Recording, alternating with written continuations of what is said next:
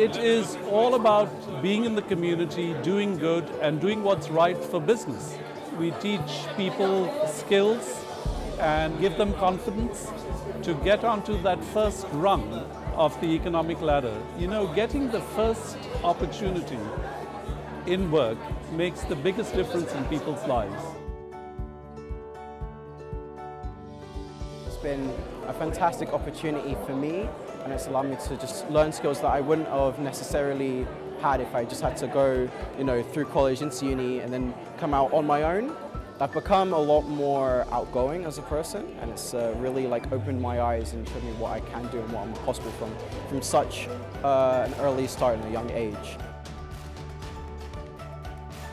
The Moving to Work programme is amazing because, of course, it's a massive partnership across all of business, but also government as well, working with the third sector like the Prince's Trust. And, you know, we can't solve this problem on our own.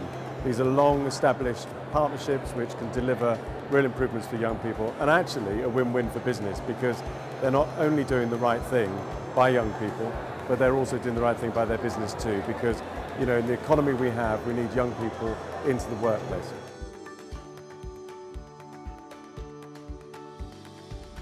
A lot of young people get told no a lot of the time, and it's so frustrating because you do get in this cycle of one person says no and then you can't move forward anymore. So the fact that there is a whole movement now saying yes to young people, encouraging them, giving those chances that are not freely available. People say they are, but they're so hard to come by.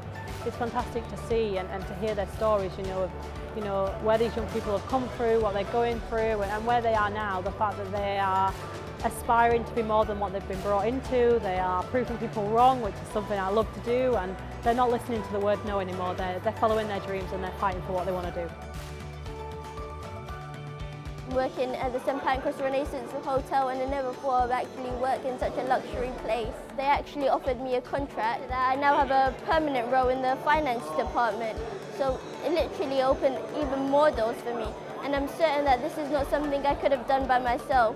But if I was to give any advice to a young person, keep your options open, take opportunities that you thought you might not enjoy, and you never know, you could actually work in a place just like this, just like me.